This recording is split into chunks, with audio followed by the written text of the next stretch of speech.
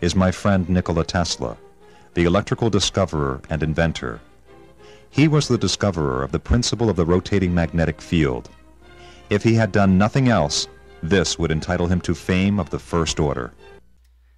Hi, this is Chris Brown coming to you from Lynchburg, Virginia, 2011. I did this last year in 2010, and a couple years before that, but I'm showing you a little bit something different than what Nikola Tesla came about. He came about a magnetic rotating field through electricity itself, and I'm showing you something that has to do with magnets in themselves.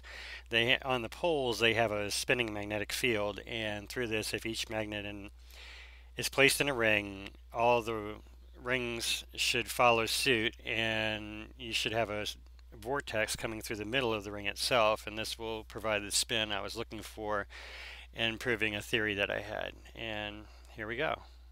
Older than mankind. Not everyone believes in the legend, but I do. You see, that's how a story becomes a legend. When people believe enough to pass it on to the next generation. And it is my privilege to pass on to you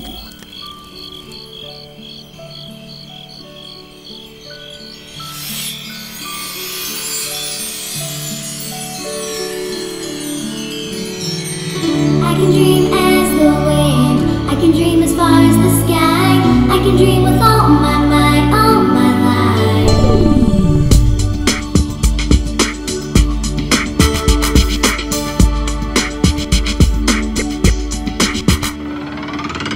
You're never too old to look inside your imagination. Between now and then there's a fine line. You just gotta dream, yeah. If I wanna make it big, I gotta do what I dream. If I wanna be someone, I gotta go extreme. I can dream as the wind, I can dream as far as the sky, I can dream with all my mind, all my life. I can dream as the wind, I can dream as far as the sky, I can dream with all my mind, all my life. People say that we're too young to achieve our dreams.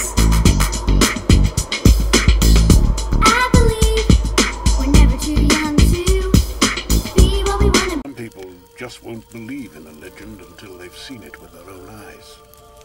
For some reason, as you get older, it gets harder to believe in things you can't see. Kinda sad.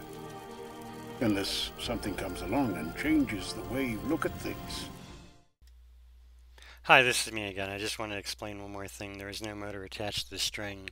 String gives me the ability to allow, for testing purposes, to see that through frictionless movement as best possible as I could do, that we could actually get the thing to spin itself. It's just a spool wire through the middle, the opposite end of a button, epoxied onto it, and then two magnets on the spool are epoxied. But the thing was that the magnet, as it gets spinning, and it goes further and further until the actual string itself, the tension builds up, and it has to go the opposite direction. If it did not build up, or if there was an alleviation of it, it could probably spin forever as long as the magnets maintain their functionality. And that's about it.